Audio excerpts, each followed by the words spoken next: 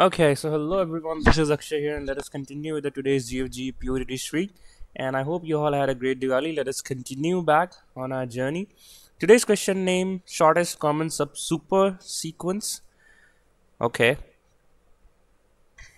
so what it is saying that we have to find x and y of length m, given two strings of length m and n. We need to find the smallest string which has both x and y, and it's a subsequence. Okay. X and Y both have uppercase and lowercase letters. So for A, B, C, D, X, Y, C, D, this is the given output. ठीक है, इस question को शुरू करने से पहले यार, I would say something कि if you're following me from maybe 30 to 40 days past, so we have done a question of longest common subsequence, which is also present in the DP playlist of the video 4, right? So I suggest, like, if you're not able to solve this question, you didn't get a slight clue कि इसे कैसे करना है, then I will highly suggest you that you first go and visit this video, longest common subsequence, right? This one, and then come back again to this question, visualizing that you have anything to say now. क्या आप अगर आप कुछ सोच पा रहे हो कि नहीं? And that is why I keep on saying that those standard questions that is present in, let's say, NESD sheet like GFG SD sheet, that standard questions need to be covered once you, because this type of question, this type of standard question would be present in that sheet, and the question you will be getting in your interview and in the, let's say, an online lesson would be like this, the variation of the standard one, right? So if you know like what is the need of addition, then I'll give you 2 plus 2, or I'll give you 100 plus 100, you will do it, right? So that's what I'm saying. This is the fundamental, these are the standard questions you need to remember in your mind. You need to revise it, right? Okay, so go ahead and watch this video and come back again to this video, and then we can resume. Okay, I hope you were able to understand what the longest common subsequence means and its 3 variations I have mentioned as well. Let us continue with the today's question again. So we need to find a string, right? We need to find a string which has both x and y and its subsequences, right? That means if I need to have both the strings, right? So let's just add the given both string. So a, b, c, d, x, y, and c, d, right? I can say that this is one of my possible answer, and the length is m plus n, which is nothing but 8, right? But it is also saying that you can what it is,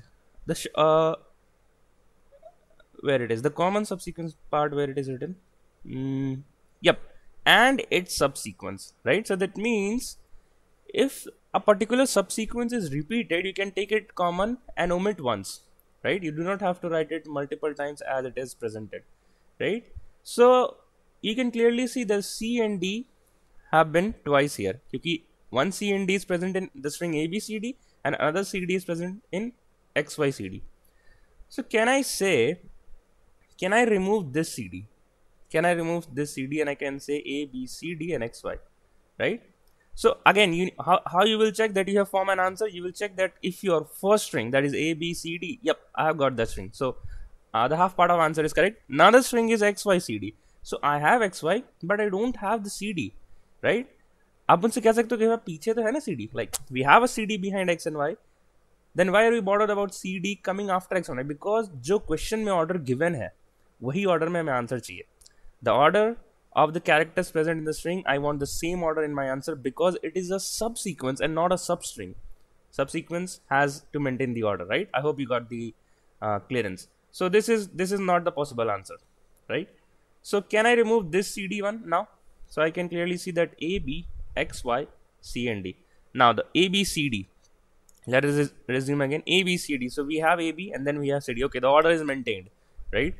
X, Y, C, D. So again, we have X, Y, and then we have CD. Again, the order is maintained, so no problem. So what is the length here? It is 6. The 6 is answer, right? Similarly, let us do a drawing for second example as well, and then we will try to observe that can we do something regarding this longest common subsequence. Again, yep, not again. So we have another substring as E, F, G, H, and the another has G, J, G, H, I, right? So one of the possible answers, we need both the strings, so let's just club both the strings. Now what is the common subsequence I can see? The GH and GH is common here, right? That means I can remove one of them. So let us assume that we have removed this one. So I have the answer EF, GG, JG, HI. So do I have all the strings in my answer present. So EFGH, I have EF, I have GH. Great. Now another string is JGHI. So I have JGHI. The order is also maintained. So this is one of my answer. First of all, this was one of my answer. The length was again 8, and here the length is 6. Right. Now can I remove this one? Can I remove this GH? No, you have to tell me, can I remove it or not? Okay, so do try run it, pause this video here. So you cannot remove it. The reason being the same, the order would be changed, right? The same reason as we have not taken this possible answer, right? Okay, so in the whole observation, what is the observation? What is the observation? Can't you see that we are actually finding the LCS of x and y, right? And then we are omitting it. In which string? In the total length. So I will just say m plus n minus LCS of x and y, right? So let us do a one try run again for the same test case so that you can visualize it even more properly. So what is this is the string 1, this is the string 2. What is the longest common subsequence? Definitely CD, right? Now if you're not able to again get what is CD, why is CD coming longest to LCS, in the starting of the video itself I have told you, do go through this video, right? And because I'll be using the same code I have present in my DSA repository, I'll not explain you here again, right? Because I've already made this video. Let's not do the redundant tasks. If it is new to you, then again go back, watch the video and come back again. Okay, so CD, so what is the length of total string? It is m plus n, that is 8, minus the length of CD2, 6, and you get the answer. And this is what we were actually doing. We were doing m plus 1, we are forming the possible answer which has the maximum characters in it, and then we saw that what are the common subsequence and we removed it, right? Okay, I hope we are on the good track. So let us go to my DSA repository and search for longest common, and you'll have one folder, and you have the code in Java and C++ here. So let me go to the Java first.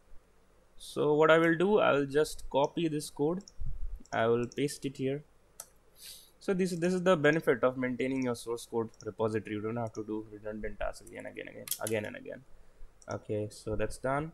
What I need to say is that you return m plus n minus LCS of the parameters are string 1 and 2 length, and then the first string and the second string, and that's it. Let us compile and run. So how many okay, great. Let's just hit the submit button. So what is the time and space complexity? The same that we were using it for LCS. So you can clearly see that there is an m cross n as time, and since we are using m cross n as for the DP array, so it is the space complexity given here as well, right? Let us do the constraint analysis as well. So x and y both goes to length as 100, and we are using length of x into length of y. So 100 star 100 will give you 10 power 4, which is definitely less than 10 power 8, and that is why we got our code submitted. Okay, so we have done this question. Let us switch back to C++ code. Where is the C++? So let us do the same thing we have done for the Java.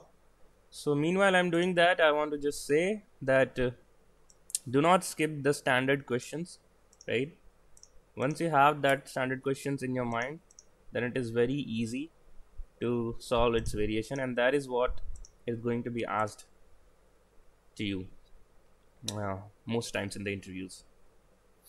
Okay, let me look at it. Okay, so let's just copy paste the code here, compile and run, and then we'll hit the submit button. And that's it. We are done for this video. We already discussed the time and space complexity.